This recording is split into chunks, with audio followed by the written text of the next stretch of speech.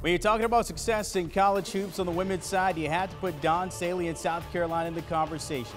The Hall of Famer has turned South Carolina into a powerhouse for the last decade. And when we're talking about the postseason, USC has become a staple there. We're not too far removed back from her moment back in 2017, where Gamecocks won it all, something that's been fueling them moving forward as well. So South Carolina has one of the great ones at the helm, 13 seasons there in Columbia. Mentioned that Chip 4 years ago was named 2020 Naismith Coach of the Year, four-time SEC Coach of the Year as well. And talk about stuff in the stat sheet as a player, which he came along and played in the Olympics, now delivering as the HC for Team USA as well. All right, joining us now on behalf of Under Armour head coach of the Gamecocks, Dawn Staley. Appreciate your time, Coach. Before we get into it, I want to look back a little bit at this season. Reaching the Final Four 3 times in 6 years. A lot of hoops and ladders for a lot of teams with the pandemic. How did you kind of stay focused on your goals over that time? I think just being in a pandemic, a lot of people will look at the worst part of it. And the worst part of it is it's not our norm. We have a new norm.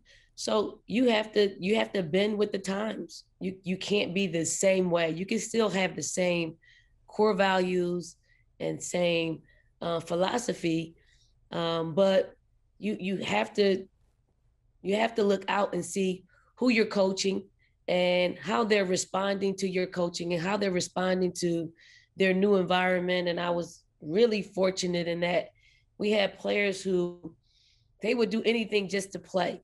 So if that meant we got to test every day, they're going to be there on time and happy to do that.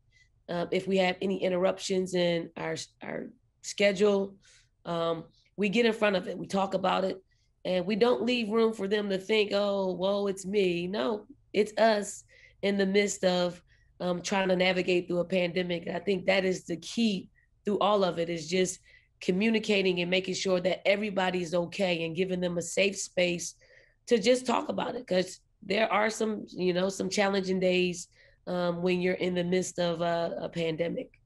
Staying mentally tough and competing at that level. I want to talk about a special moment for you during the tournament. Your sister Tracy battled leukemia. Like most of us, we were separated from our families during the pandemic, but you had a chance to see her in San Antonio. I'm curious, what was that like for you, and how did you stay mentally tough for your team, as well as with having her there as well? The very thing that makes us up as athletes and coaches and people that are in sports, I often compare sports to, in this analogy, it is you have to be 4 times as mentally tough as you do physically tough.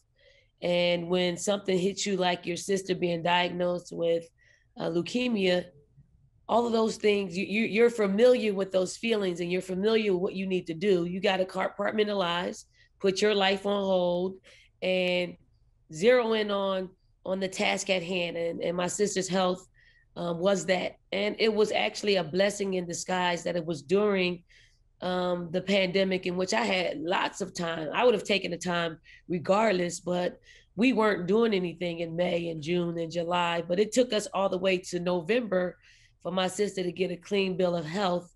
But it takes that kind of mental toughness, stamina to get through that. And I think sports, being in sports all of my life, helped me in that moment. So, although you're trying to win basketball games and use your mental toughness and strength through outfoxing your opponent, but when the opponent is life, you thank sports for helping you build that up to where you can endure anything as long as you keep the right mindset. I know it's a special moment you won't forget, of course, for a very long time. But, of course, we all know your work extends outside of South Carolina, also coaching Team USA. You won as a coach and a player. I know you're keeping your eye on that streak a little bit, want to keep that alive. How do you kind of describe your competitive mindset when preparing for moments like this? My mindset is it doesn't differ from when I played in 3 Olympic Games or when I was an assistant coach for another 2.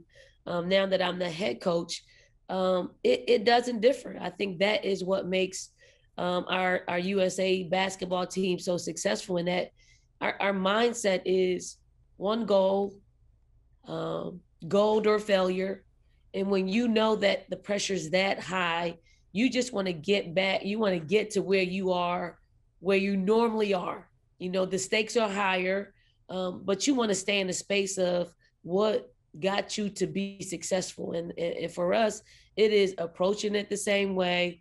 Although, you know, we are still in a pandemic, you have to approach it as if this is the only thing that matters. Anything outside of playing a game and winning a gold medal can pick up after you step down from that podium with that gold medal around your neck. And, you know, compartmentalizing is a big key in being successful in our sport. And that's no different if it's here at USC or it's in in Japan, and that huge stadium that we'll play in. Coach, I mean, we all know you have a stacked resume from Temple to WNBA Hall of Famer to national champion at South Carolina. How has the way you train your mind changed over time here? Well, I think with me and training my mind, I really take the onus off of me and put it on somebody else, because you have to be conscious of working with young people, working with people who haven't had the opportunity to build mental stamina. They're building it as young people right now, but for me, it's just about instilling in them all the exercises that I use to keep my mind strong. And you know, the biggest thing is you take on what you can take on in each moment. You can't let the moment get outside of what it is, or else you'll skip some steps. So handle everything that comes your way at that moment. Don't put it off for tomorrow, because it tends to build up, and then you get in a place where you just try to get through it and it's not your best work. All right, head coach Dawn Staley of the Gamecocks here in South Carolina. Appreciate your time as always, and stay healthy and stay happy. Appreciate your time. Thank you. Do you want a sports network that delivers everything that matters about the game? The highlights, the picks, the instant analysis, no yelling, no fake debates, no politics. Hit the subscribe button and never miss a moment.